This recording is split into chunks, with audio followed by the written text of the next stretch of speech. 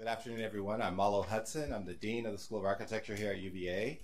And I am delighted to introduce Michael Méndez today, because it's not every day that you get to introduce your former student who's done so well. So we go way back. But we're all here for the Dean's Forum on Inclusion and Equity lecture. Michael Méndez is going to speak on his book that he published, Climate Change from the Streets, which he'll say more about. As you know, at our school, it's one of our key areas, one of our key priorities is thinking about climate justice, climate resilience, and we like to look at it from different perspectives. And Michael, I think, whenever he gives this lecture and the work he's been doing around the world, has really illuminated on some of the things that are happening, where we need to go. So I'm happy to have you here. Dr. Méndez is an assistant professor of urban environmental planning, or environmental planning and policy at UC Irvine. He's an Andrew Carnegie Fellow and a visiting scientist at the National Center for Atmospheric Research. He most recently served as the inaugural James and Marie Pinchot Faculty Fellow in Sustainability Studies and Associate Research Scientist at the Yale School of the Environment. Dr. Méndez has more than a decade of senior level experience in public and private sectors, where he consulted actively and engaged in the policymaking process. This included working for the California State Legislature as a senior consultant, governmental relations advocate, and a member of the California State Mining and Geology Board, and as vice chair of the Sacramento City Planning Commission.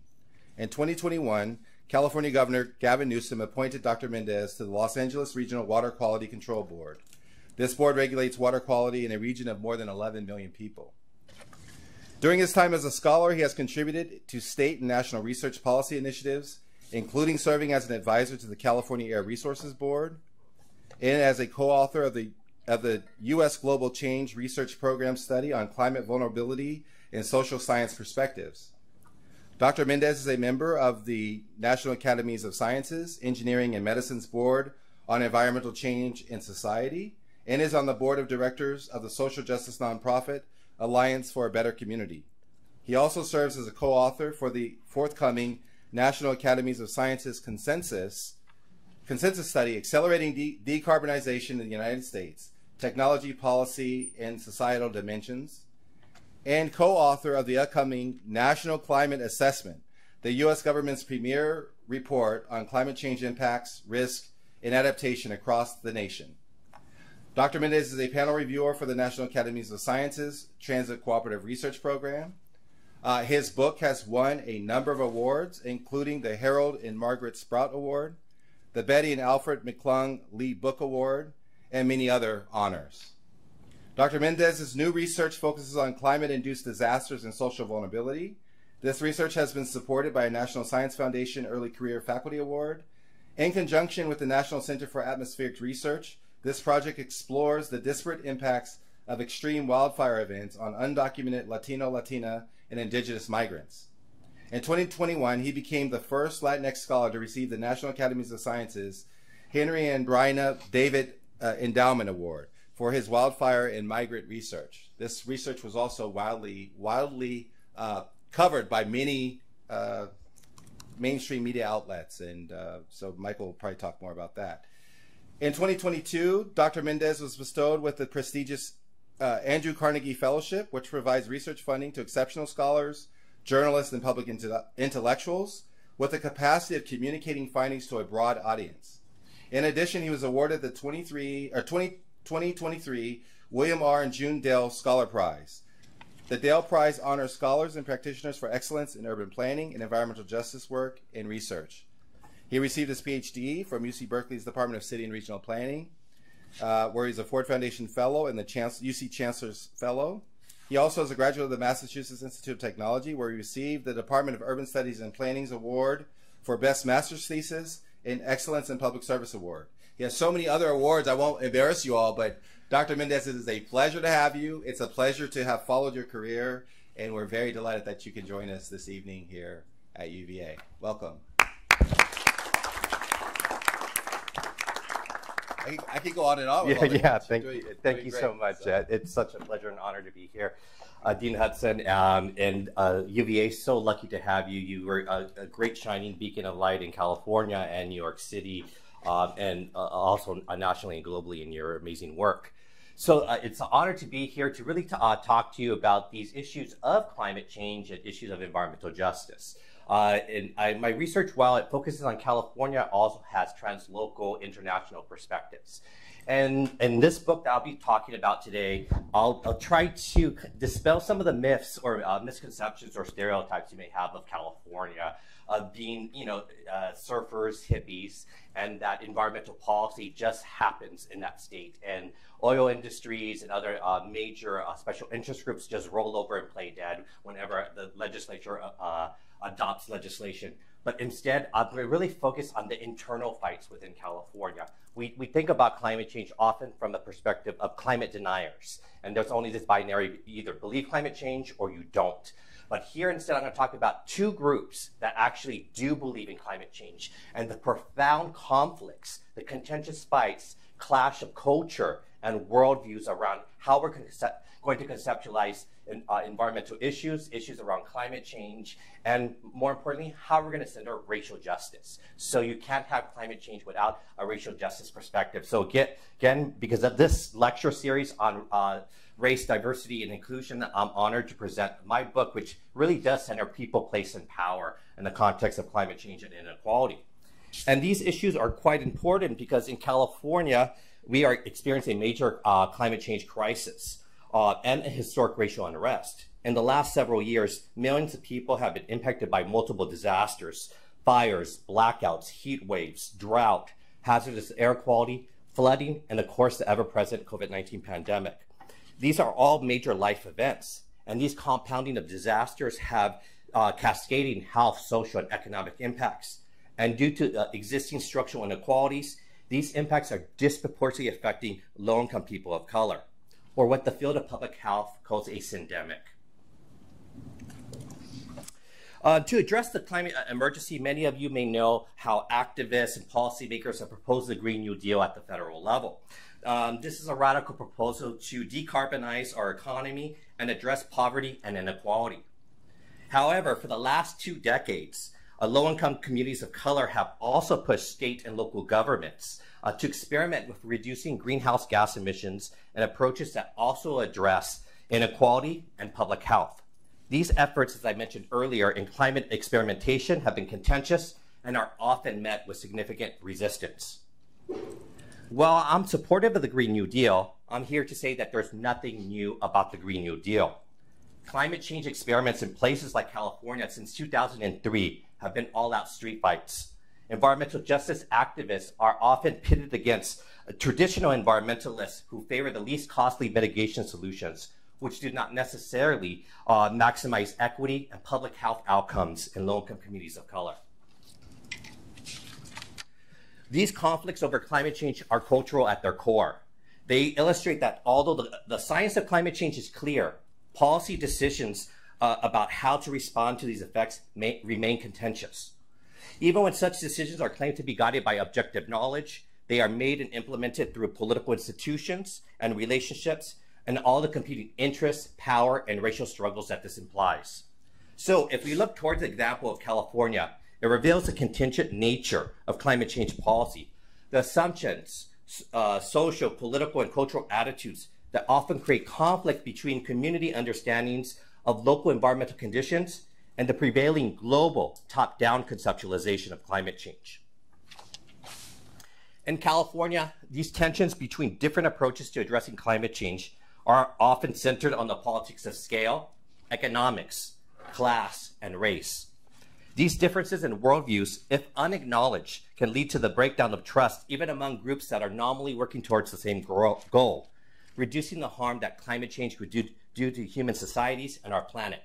So again, for insight into national level conflicts between groups working on climate change, one should look to the nearly 2-decade California experiment of incorporating environmental justice and health equity principles into climate change policy. This is important because for environmental justice activists in California, the main threat from climate change is the disproportionate harm it causes to their bodies and to the health of their communities. For them, climate change is not just about global greenhouse gas models, rather it is also about the opposing worldviews which policy and science is seeing. Yet in California, it's still often seen as a homogeneous entity that uniformly values environmentalism and climate action. This image universalizes the idea of climate change and detaches it from its cultural settings. It also obscures how the localization of environmental policy and science within the state involves processes of public conflict and legitimacy. For example, in this book that was published by a major university press, it's won multiple awards, and it describes itself as the definitive book on California's environmental history, from the founding of Yosemite, John Muir, to modern day climate change policy. And in this 300-page book, people of color are only mentioned twice, and it's really done in passing. So there's this traditional environmental narrative of California that facilitates the erasure of people of color in enacting comprehensive environmental policy and leadership. Therefore, I published my book, Climate Change from the Streets, with the explicit focus on people of color. My book foregrounds people, place, and power in the context of climate change and inequality. This research originated in my public policy work for the California State Legislature during a 15-year period. This provided me valuable insight into how the interactions of governments, businesses, and NGOs shape climate change policy. My research is further influenced by my experience growing up in Latino immigrant communities of Los Angeles that face multiple environmental threats. As a youth in places like Pacoima, Lakeview Terrace, and Sylmar, I was surrounded by people resisting environmental racism. Whether protesting the siting of landfills or organizing to demand the cleanup of toxic properties, they sought to understand how these situations originated, to develop alternatives, and to imagine new environmental futures. Therefore, this has focused my work on what the conceptualization of environmental justice has meant to activists, policymakers, experts, and scholars alike. Understanding this is important because the idea of environmental justice has been growing in scope beyond its initial application to the inequitable distributions of hazardous waste dumps in poor communities of color. My work analyzes the expansion of environmental justice policy discourse and the ways in which it has challenged definitions of nature and society. When I began this research project in California, I was really struck with the lack of scholarship on the narratives of environmental justice in the context of climate change.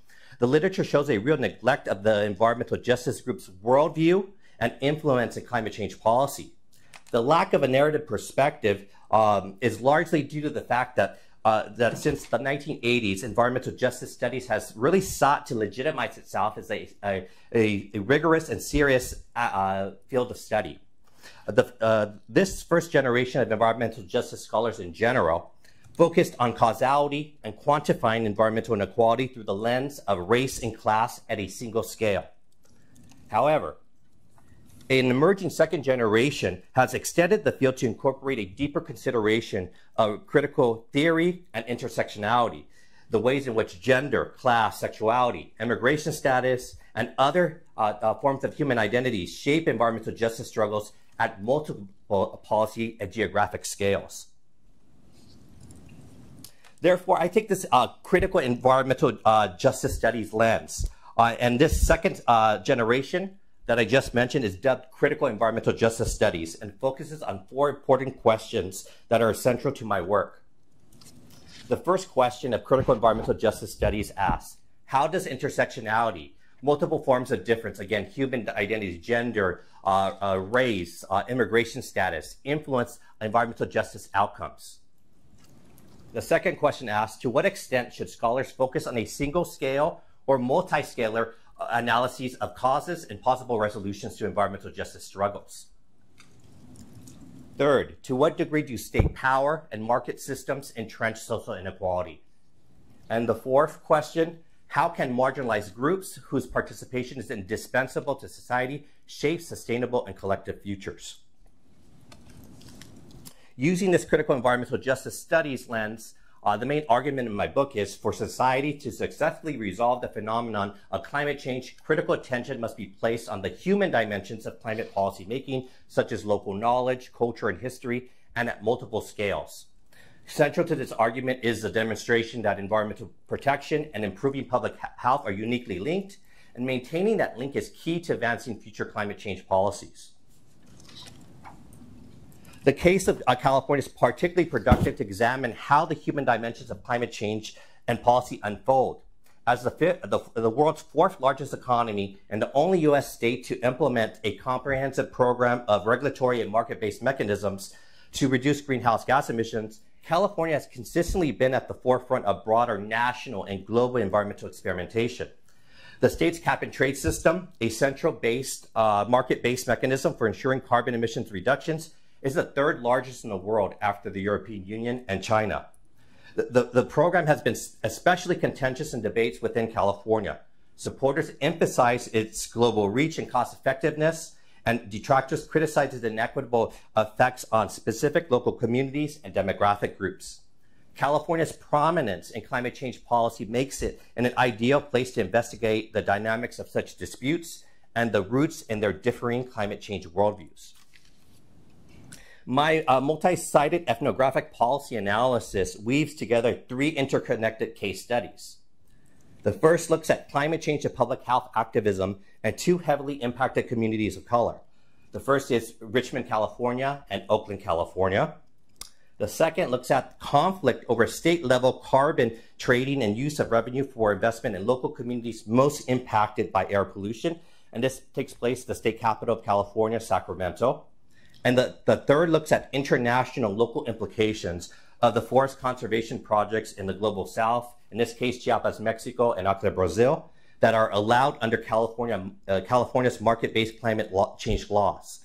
These cases together reveal the contested politics at the local, state, and transnational levels on which California makes climate change policy and takes action. And most importantly, I follow activists as they travel between geographies, political and policy scales to enact social change. For example, Richmond, California happens to have the largest oil refinery west of the Mississippi, the Chevron refinery. And activists there understand that to stop the multiple forms of pollution that's coming from the Chevron refinery, they have to protest at Richmond City Hall. But at the same time, they understand that Chevron is a multinational company, operates in multiple countries and different political spheres. So they also, at the same time, they're protesting at City Hall, they're protesting at Sacramento, the state capital, because California itself sees itself as a nation state, operating its climate change programs on par with Germany, France, and other major climate change leaders. And if they want to enact change to focus on environmental justice, they have to be protesting and lobbying within the legislative halls of the state capital. At the same time, these climate activists are also working on a third policy scale internationally, because again, California wants to link its cap-and-trade system and create these forest offset programs, which I'll talk about momentarily, and indigenous communities in Chiapas, Mexico, and Acre, Brazil. And it's created this interesting translocal activism where activists, primarily people of color in California, are protesting with indigenous rights leaders in Mexico and Brazil to stop California from expanding its cap-and-trade system to the global south, either for fear of land grabs and dispossession of indigenous people, and then environmental justice activists in California that fear that this form of cap-and-trade system is going to create more pollution back home in Richmond and Oakland. So again, you see this translocal sphere which activists move between policy scales simultaneously. So based on this multi-scale study, I have three key goals of this multi-scalar research.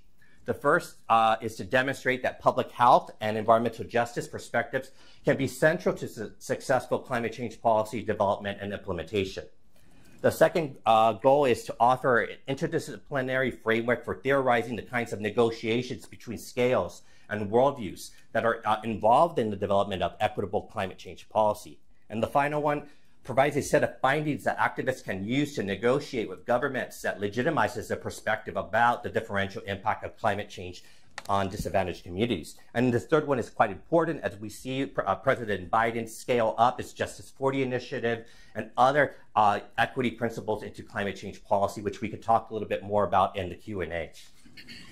So quick note on my methods. As a multi-scalar study, my work draws on two main sources: notes from my years observing policymaking in the Sacramento State Capitol, and extensive interviews with climate policymakers and environmental justice stakeholders. My participant observer reflections, content analysis, and semi-structured interviews provide valuable information on the conflicts and collaborations defining California's climate change and environmental justice throughout the state and transnationally as well. So now I'm going to jump into this case study of California's climate policies in the global south. While some of you may not agree with this, the following case studies because you're proponents of carbon offsets, as scholars and environmentalists, it's important to understand the modes, strategies, and logics that strong social movements like environmental justice groups employ. So I ask for you to have an open mind as you hear this case study and these perspectives. So in this case study, here we, from my book, here we're jumping policy scales and geographic scales from the local to the global. We will see how the conceptualization of environmental justice as an organizing theme has spread horizontally throughout California and how it's now vertically linked to the global south in Mexico and Brazil. For California advocates, there has been a growing need to develop a global consciousness in the environmental justice movement. Activists recognize the importance of connecting local agendas with trends they see nationally and internationally around climate change. In this case study, I examined the continued collaboration, experimentation, and coalition building since 2009 that have brought California environmental justice perspectives onto the global stage. This story centers on the ways in which carbon markets can create international links between local injustices and prompt new forms of translocal activism. A central figure in this story is Mary Rose Taruc, an activist with the Asian Pacific Environmental Network, or APEN for short, one of the leading environmental justice groups in California, which is also based in Richmond, California, which has the Chevron refinery. Interesting, her indigenous last name in Tagalog means to know. According to Mary Rose, the need to engage on a global scale became clear when APEN's Native American allies, who also represent sovereign nations, were participating in the United Nations debates on climate change policy. Native American advocacy groups like the Indigenous Environmental Network developed campaigns that brought U.S. environmental justice groups to the United Nations and other global spaces.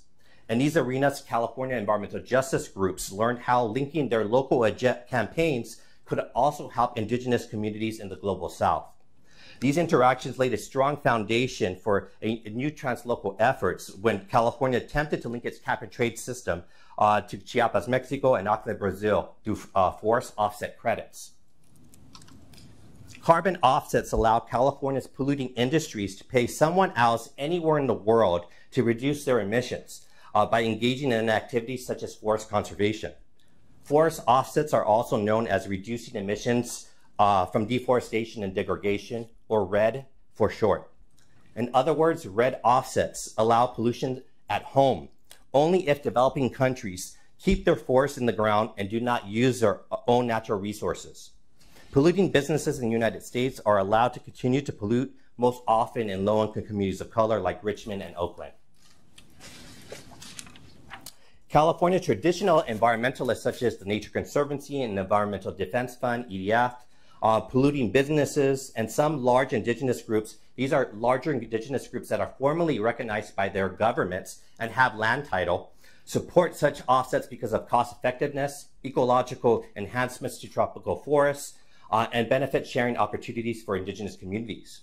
These groups stress the need to combat tropical deforestation, that is the cutting and burning of trees to convert land to grow crops, extract oil, or raise livestock. It is estimated that such activities account for more than 12% of the Earth's human-caused carbon emissions. Polluting industries in particular support forest offsets in the global south because it's a significant cheaper option for reducing carbon emissions when compared to domestic mechanisms. For California environmental justice groups, however, it seemed that RED offsets likely would not address local air pollution. They foresaw increased emissions in disadvantaged neighborhoods. Smaller indigenous rights groups in Acre and Chiapas, again, these are smaller groups. They're not recognized by their federal governments back home, and they do not have land title, argued that the new value of pristine forest reserves could motivate landowners to evict forest-based indigenous communities, and especially in regions like Chiapas, Mexico, where there has been a long history of violent conflict over land rights. To them, RED could exacerbate local environmental problems and perpetuate historic injustices. Thus, in response, a new coalition, a translocal coalition, emerged between South and North social movements. Here again, we see how notions of environmental justice travel and are horizontally and vertically linked. This translocal coalition, moreover, argues for a systems thinking or feedback loop approach to climate change policy. For example, they claim U.S. imports of crude oil from the Amazon are driving the destruction of some of the rainforest ecosystem's most pristine areas and releasing large amounts of greenhouse gases. According to an Amazon Watch study, American refineries process over 230,000 barrels of Amazon crude oil a day. And California represents a large majority, an average of 171,000 barrels, comprising 74% of all Amazon crude imports to the United States. And they also stress about the system thinking approach about the negative external environmental impacts, both in terms of ecological and public health. For example, only 2 years ago, this is Richmond, California, the Chevron refinery spilled over 600 gallons of crude oil into the San Francisco Bay. And the Chevron refinery has many, many years of not following through with safety right and environmental regulations, and even having fires. For example, in 2012, Richmond Oil Refinery sent 15,000 people to local emergency hospital rooms, including children. There's elementary schools and high schools near this refinery, less than a mile away. For Mary Rose, a hostile incident solidified her determination against RED and towards a systems thinking approach for climate change policy. At a 2010 United Nations meeting in Cancun, Mexico, she was detained and tossed out of the climate negotiations for holding a sign opposing carbon markets. She told me, quote, "You would think I would be afraid of that experience, but actually I was encouraged, because to the right of me at the protest was the president of Bolivia, Evo Morales, and to the left of me were leaders of the social movements from the Western Hemisphere, from the MST of Brazil and the Via Campesinas of Mexico. And in front of me were Native American brothers and sisters from the Indigenous and Environmental Network, who had been campaigning to end RED forest offsets." Working together in person and via conference calls during 2011, 2012, California Environmental Justice Group and indigenous groups organized an opposition campaign. Through this process, they were able to overcome concerns of groups from Mexico and Brazil that California environmental justice groups themselves might sell out native indigenous groups in the global South through carbon market trading and revenue sharing opportunities. After several collaborative negotiations, they eventually forged a common understanding and trust about the spatial implications and global reach of California's carbon market, highlighting the potential harms to those living among the trees and those living next to polluting industries. The debate is so contentious again because California has the third largest cap and trade system in the world after China and the European Union. The implication here is California is a global climate change leader, and if the state adopts RED offsets, other local governments will follow. While policymakers in California proclaim the benefit of forest offsets at international events, several indigenous groups from the global South protested the lack of consultation during the development of a proposal that could impact their lives and lands. The first major global protest against California's carbon market occurred on September 26, 2012, where over 40 indigenous protesters from the Lancome jungle and members of the international NGOs gathered outside the governor's Climate and Forest Task Force meeting in Chiapas, Mexico. The task force, founded by the state of California, brought together governments and businesses dedicated to implementing RED policies globally. They represented 16 local governments of 6 countries: Mexico, Brazil, Indonesia, the United States, Peru, and Nigeria, that between them held 20% of the world's forest. Among the most vocal protesters at the task force meeting was Ufima Sanchez, a Mayan indigenous leader from the remote jungles of Chiapas. Denied a chance to address the meeting, Sanchez seized the microphone during the open plenary and spoke before a packed audience of several hundred participants, which she said the following: "We have come before you today to denounce the programs and projects that threaten to dispossess us of our territories. Why do the wealthy want to impose their will by force? The jungles are sacred and they exist to serve the people. We don't come to your countries and tell you what to do with your lands and your lives. We ask for the same respect." UFIMA's rejection of offsets invoked the nature of the forest as a home, a historically contested territory, and as a sacred space. Her intervention highlights how climate policy maps onto existing cultural meanings and social and historical dynamics concerning property and politics. For example, at this protest, you can see at the bottom right-hand side, in Spanish it reads, "The government of Chiapas is lying to us. They did not inform us. They did not consult us. We don't want red." So under United Nations and other international laws, before you enter into agreements, including environmental agreements that may affect indigenous groups and their lands, there has to be free, prior, and informed consent. And so the allegation here is that free, prior, and informed consent did not take place in California, where it indeed was in violating human rights. 3 weeks after the Forest Task Force meeting, an international delegation of indigenous leaders from Brazil, Mexico, and Ecuador traveled to Sacramento, California state capital, to register their opposition in person at the California Air Resources Board public hearing on October 18, 2012. The delegation was hosted by the Friends of the Earth and several California environmental justice organizations. While digital communication aided the development of a South-North exchange, activists understood that physical sites of assembly were still the most effective way to collectively express resistance and challenge a dominant power. California represented the locus of power here, as it is the only local jurisdiction in the world considering red offsets. The presence of indigenous leaders alongside California environmental justice groups moreover showcased a narrative of the potential South-North environmental injustice derived from California's global market-based solutions. In other words, it was a symbolic reminder of the spatial and human scale impacts of carbon markets. When and other activists from Chiapas, Mexico, and Brazil also registered their opposition at the California Air Resources Board. For example, a public health advocate that worked with indigenous groups in the remote jungles of Chiapas presented this brochure that the state of Chiapas, Mexico itself distributed at one of the United Nations climate change policy conferences.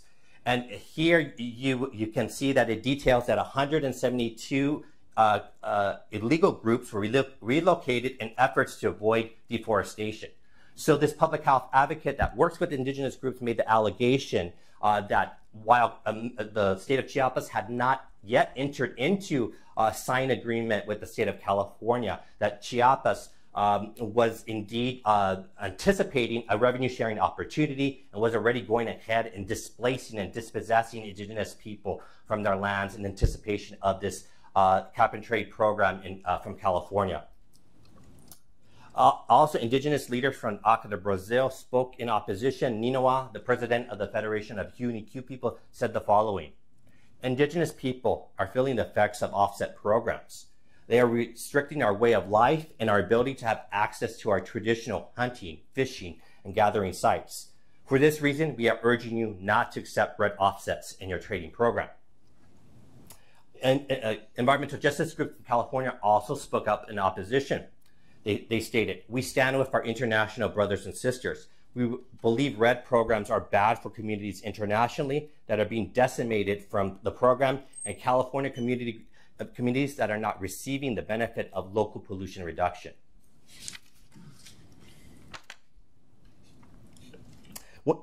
When the board hearing concluded, members of the Translocal Coalition continued their lobbying efforts at the state capitol.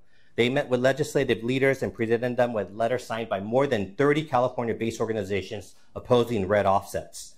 Following the Capitol Lobby Day, the coalition organized a no red tour throughout Northern California. The coalition members sought to educate the public and about the effects of offset programs on people living both in an industrialized and forest regions. The tour led to a larger policy discussion in the state capitol and news media over California's ability to monitor the integrity and efficacy of international offsets in developing countries. For example, the legal scholar Alan Romo noted that any international offset programs implemented in a developing country would depend on the host country or third parties for verification. Corruption at any stage, including reporting, verification, and monitoring, could undermine offset programs. Romo's comments, influenced by the visibility of the Translocal Coalition, further raised concerns with Capitol staffers and legislators. This included whether the state could monitor international offsets in the same manner as domestic ones.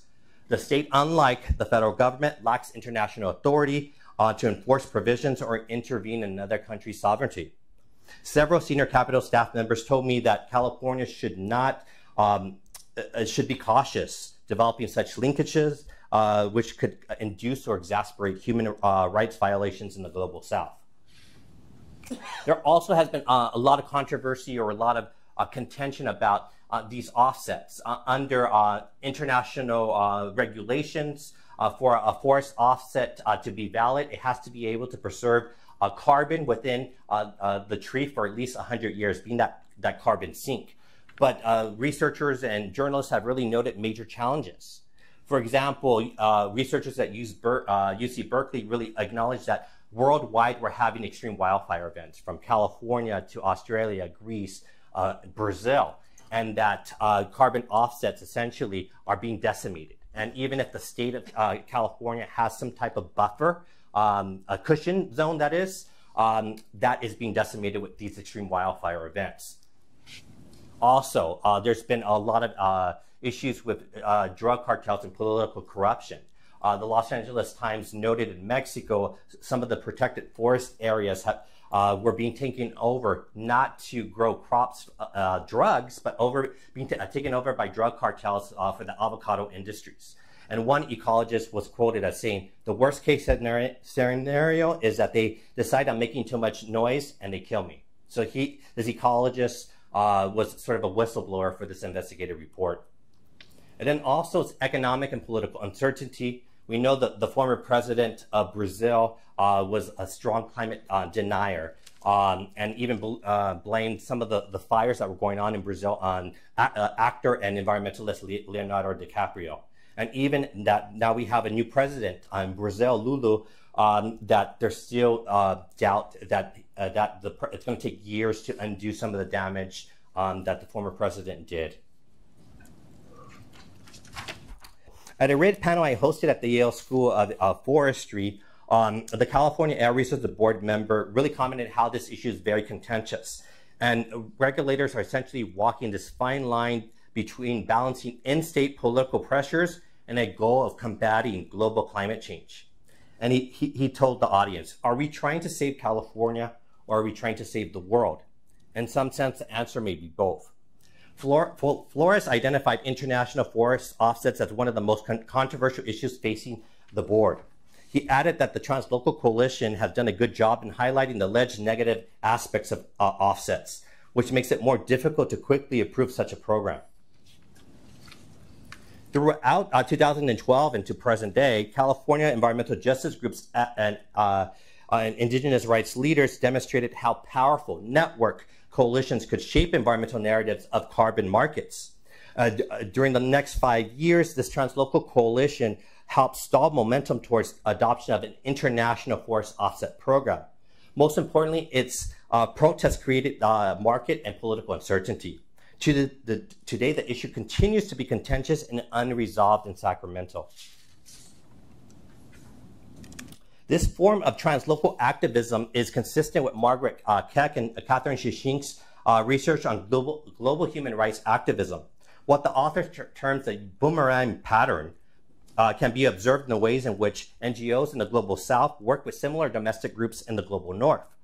In the case of translocal opposition to RED, indigenous groups in Chiapas and Acre protested their governments, state A, to stop the development of offset programs.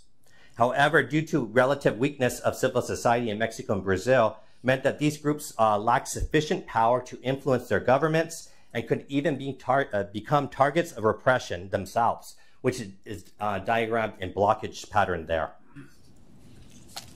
These groups therefore connected to the California organizations for help. The Global North organizations, in comparison, had greater freedom of action and benefited from stronger civil societies. Information sharing and collaboration between regions-led California environmental justice groups to protest their government, State B, to try to block this program. Therefore, under this boomerang pattern, California policymakers, perhaps not wanting to be viewed as adopting policies that could provoke human rights abuses abroad, began to slow down the process of approval of global offsets. Again, this issue has remained contentious and unresolved in California.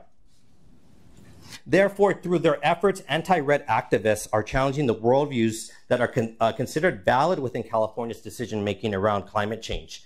The Translocal Coalition proposed a fundamental question. Who has the power to protect nature and humanity from the existential threat of climate change? The answer has emerged in various forms of conflict and collaboration. California's climate change policy increasingly depends on the ways in which it incorporates marginalized voices within the state and around the globe. So some key findings from this Translocal Coalition is that dissident groups formed an anti-red campaign based on diverse worldviews and histories. Environmental justice is interconnected. Environmental justice groups travel across geographies and scales to effectively address them, and there are spatial implications of these carbon markets. Third, the coalition challenged state power within the North and South, rejecting global structures that embedded environmental injustices within climate change solutions. And instead of only market-based solutions, EJ groups also argued for alternative equitable approaches. However, there's a lot of limitations and challenges of these translocal activism. There's unequal power dynamics between global North and global South activists. There's divergent perspectives and priorities among global South indigenous groups, U.S. Native American tribes, and California EJ groups. As I mentioned before, there are indigenous groups in Mexico and Brazil that are strongly in support of these programs. Again, these are the ones that are recognized by their government, have land title, and smaller groups that are not recognized by their governments and don't have land title are opposed. Third, the state and market forces might co-opt the movement. They can add on some sort of greenwashing and saying they're doing some equity provisions, but not really addressing structural issues. And then red is an unresolved issue. There's difficulty sustaining translocal coalitions over time. It takes a lot of money, a lot of effort to do these type of work. So what does this really mean? What are the sort of the broader theoretical implications of this research, of this case study? Through my more than 10 years of research, I came to see a tension between different worldviews of climate change, those of scientists, mainstream environmental groups, and policymakers, and those of environmental justice activists. While these worldviews are not absolute, they are the generalization of the dynamics I initially observed in California between 2006 and 2012. In the first worldview, I generally saw one based on utilitarianism. Efforts to develop climate change policy for the greatest good, for the greatest number. I call this worldview carbon reductionism, an adherence to cost effectiveness and market-based solutions focused only on reducing greenhouse gas emissions without social equity or local health considerations for the most polluted communities. Under this worldview, my research generally observed governments being judged whether their policies are cost effective and benefit the majority. So under carbon reductionism, there's a strong GHG reduction potential, and it's measured in tons of carbon emission of CO2 equivalent, because carbon is the most abundant GHG in the atmosphere. And there's a strong scientific framing and detached expertise around climate change, its solutions, how we measure it. These solutions are often focused on cost effectiveness. How can we reduce carbon emissions without having a major shock to our economy? And this is often done through market-based solutions such as carbon markets or cap and trade, which again, California is the third largest in the world. And these cap and trade systems are seen as being geographically neutral. Since carbon emissions are not local pollution. They mix uniformly in the global atmosphere. It doesn't matter where you reduce carbon emissions so long as you reach that global target. So you could do all your carbon emissions in a wealthy community like Beverly Hills, or you can do them all in a community like Richmond, California. In the early years, there was just an emphasis also on mitigation, not on adaptation, and not acknowledging that the impacts of climate change, heat waves, drought, and wildfires are happening and disproportionately affecting low-income communities of color. So conversely, on the other side, environmental justice groups generally had a moral rights-based worldview. I dubbed their worldview as climate change from the streets, a critical reevaluation of both the practice and politics of reducing carbon emissions. Their worldview considers social equity and argues that a utilitarianism approach ignores distinctions between people and the disproportionate impacts of climate change on low-income communities of color. My research observed that the environmental justice worldview as participatory, embodied, and experimental. So on the right-hand side, climate change from the streets has this strong co-benefits potential. Yes, it's concerned of how to reduce carbon emissions, greenhouse gas emissions, but also understand that climate change is happening within larger society. And the chief cause of climate change is the burning of fossil fuels. So the burning of fossil fuels not only creates carbon emissions, greenhouse gas emissions, but all that are global in nature, but also local pollution that stays at the local level, NOx, SOx, particulate matter, some of the precursors of smog that stays at the neighborhood scale and affects people's health. Under traditional climate change policy, you bifurcate global pollution from local pollution. So here they ask for co-benefits approach, marrying together co-pollutants, public health outcomes, and GHG mitigation. So there's a strong contextual framing of climate change, again, understanding that there's multiple systems affected, multiple people, and it has a strong local expertise, understanding that people that are at the front lines of polluting industries, at those that are first and hardest hit, should be part of the solutions as well. So there's an emphasis, yes, on cost effectiveness, but not at the expense of social equity. Social equity is really rooted in community-based solutions. These people next to the polluting industries should be able to enact some neighborhood scale projects that's multi-scalar, that addresses mitigation and also adaptation. Environmental justice groups in 2012 were the first, even before groups like Sierra Club and EDF, to really advocate for adaptation at that neighborhood scale, again, because these communities were being hardest hit. Many of you may consider these two worldviews a simple dichotomy. However, its use is intended to highlight a critical analysis of the contentious politics of scale, economics, class, and race, and it helps us as scholars and experts understand that actors involved in climate change policymaking are often speaking from structural locations that are worlds apart.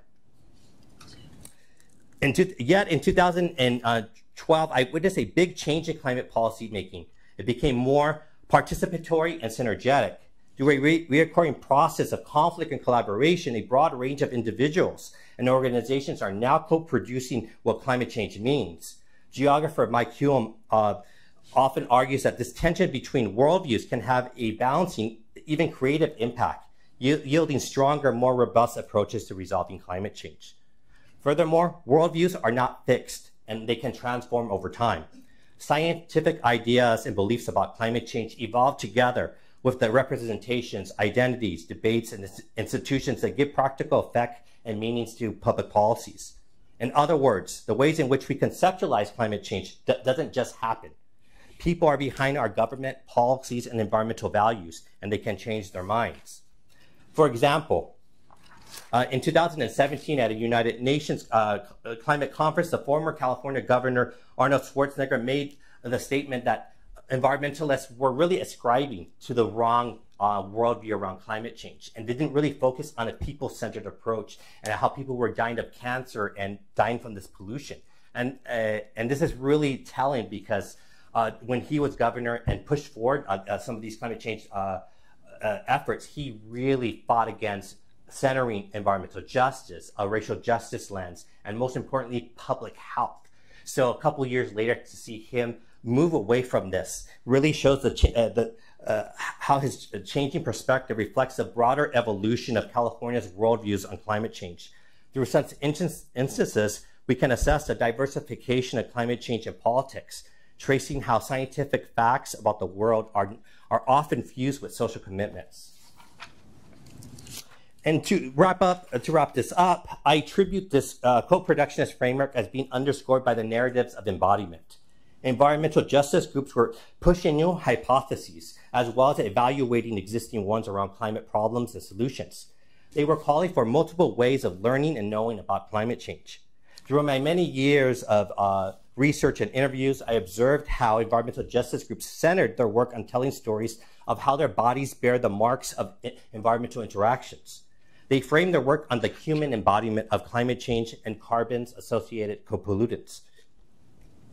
For them, the bodies were diverse points of pollution, social stratification, and poverty intersect. I call this way of knowing and learning climate embodiment, a concept that draws on ecofeminist studies in the field of public health. For example, environmental justice advocates in Richmond, California, argues for a holistic understanding of the links between the infrastructural body, that is the extraction of raw materials or the refining of crude oil, to the construction of buildings, to the contaminated human body. In other words, we begin to imagine a form of climate embodiment that represents a continuum where the human body that cannot be separated from its environment, and environmental solutions cannot be isolated from the human body. So in conclusion, this embodied research represents new models of engagement with climate change that make space for alternative paradigms of environmental protection. My engagement with key stakeholders since 2003 has allowed me to critically analyze how the success of climate change policy in California now depends on incorporating marginalized voices and embodied perspectives from the local and global scales. Thank you, and I look forward to your questions.